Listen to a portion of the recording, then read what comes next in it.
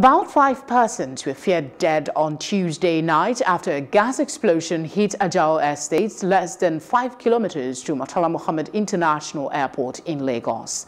Jacinta Obiuku reports. It all started with a very loud, strange sound, but it went about our normal business because we don't know where the sound was coming from or what actually caused the sound.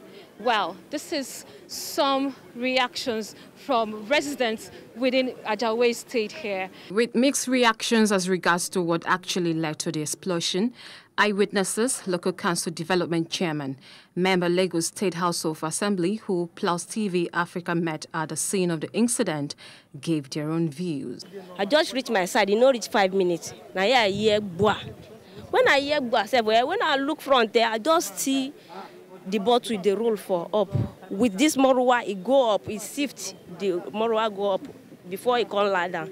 All those people were there inside, they don't die. The fire was too much before the fire extinguishment come around. Then later, what we struggle to come later in the day, we saw 2 dead people was lying there. They also stressed on possible factors on cause of the explosion and what should be done to control the danger. It has opened our eyes to the need to think of relocating businesses like this away from the residential areas to a specially designated area.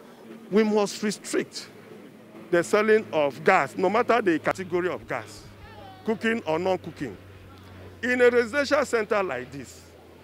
And I think it's also high time we wake up and have some what we call inspectors from the local level. That should, when you see shanties like this, even if we cannot relocate them immediately, we should go and find out the kind of business they are doing there.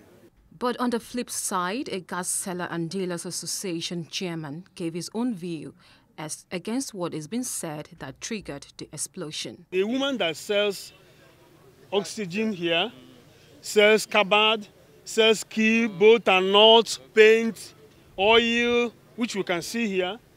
And the oxygen does not go with oil. If oil touch any oxygen valve, it will explode instantly. So as a result of this explosion, by virtue of that transferring from one oxygen to the other oxygen, that this is the head of the that cut off, that made the cylinder to fly and start exploding.